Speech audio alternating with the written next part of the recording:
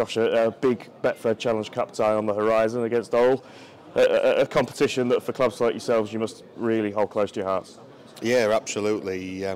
Last year was brilliant for us. We got to play Bradford at Odsall. There's a lot of boys who grew up being Bradford fans, and it's what dreams are made of, really, for them. So obviously we've got Orrell this week, and we can't look past them. But after that, it'd be great to get another eye-opening sort of tie for the third round. Yeah, it is a real kind of tasty carrot, isn't it, on the string when you've got third round professional Championship and League One clubs into it. What have you been kind of telling your players in the build-up to this, just to keep their feet on the ground? Well, we've got a few changes to our team this year. We've had a few boys retire. We've got a couple of younger lads coming through. So I'm just telling them to enjoy it. I know people are saying obviously we will be the favourites based on our league position compared to Orrell's, but it's our first hit out of the year. We're probably a bit underdone. We're not ready to play for another month or so. But I just want them to enjoy themselves, to express themselves if they can, and hopefully, well, first and foremost, just work hard. Really, that's all I ever ask from my boys: just work hard, and if we can get into that third round, that's a bonus for us. Is that kind of a big part of this challenge at the weekend? Playing an Orrell team that, albeit a couple of leagues below, have had a very competitive hit out against Finch in the first round. Yeah, that will be a challenge for us, and I think Orrell are a very good team. I didn't know a lot about them until the draw, and then I started doing a bit of research on them, and I knew a bit more about Finch because of their Barlow Cup final last year. But looking through Orrell's list, they've got some really good lads, and obviously listening to the commentary, Kyle Amor certainly knew a fair few of them from his days at St Helens. So they've definitely got boys who've been in higher leagues, and they may only be choosing to play in a regional league because of work, or they don't want to travel. I don't think they're no numpties, if that makes sense, and I think they'll be a pretty good team. So. You're travelling to their place, of course. They'll have another good crowd, unlike they did against Finch. Does that make it a bit trickier as well, having to go there and play them on their patch?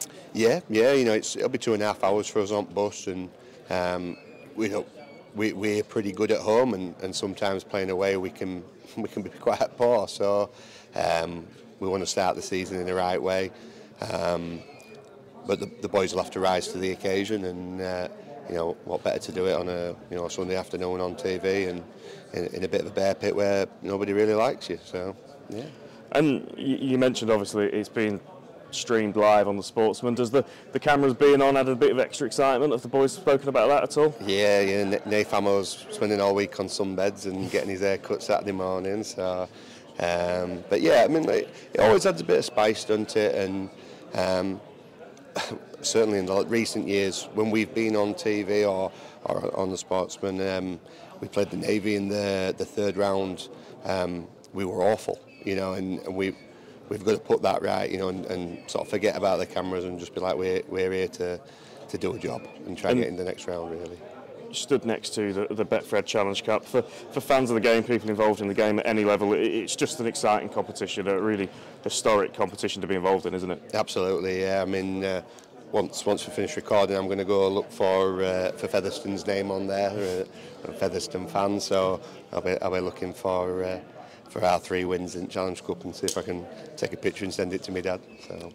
I'm not going to ask you to go into game plans and tactics and stuff like that, but I was just wondering if you could kind of run us through some of the key members of your squad and some of the people to look out for on the Sportsman. Yeah, we've got some good spine men. Alfie Crawford's our 9. It's got blonde hair. He stands out like sore thumb, but he's lightning fast, and he'll be looking to get out quite a lot.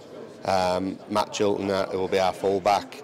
Both have spent a bit of time with York Knights, so they're good. And Matt's like the rudder for our team. Really, he dictates where we go, and then I've got some real good young forwards. Toby Woodall, Eddie Prescott, expecting big seasons from them. So it'd be nice they've got a bit more of a senior role with some lads that have moved on. And I want to see something from them this weekend, and I think I will with the way they've been going in training. So, just one more thing I wanted to touch on. Obviously, your neighbours, the Friends of York Knights, and the Valkyrie as a club, really ambitious, really doing good things in the Championship and Women's Super League respectively. What's the relationship like between the two clubs? Yeah, it's really good. Obviously Alfie spent most of pre-season with the Knights. We have a couple of lads involved with the Valkyrie at the open age in the 19s that used to be my assistants, and so our links between the clubs are good at the moment. We've got a couple of real good kids coming through, sort of 14s, 15s, 16s, and I think that bond will only get better with York, and we're looking at doing a bit of opposed work against each other in the coming weeks. So if we can help them and sort of ride on their coattails a little bit, it's got to be good for the city, I think. So. Well, thanks for your time, mate, and best of luck next week. Cheers, thank you very much.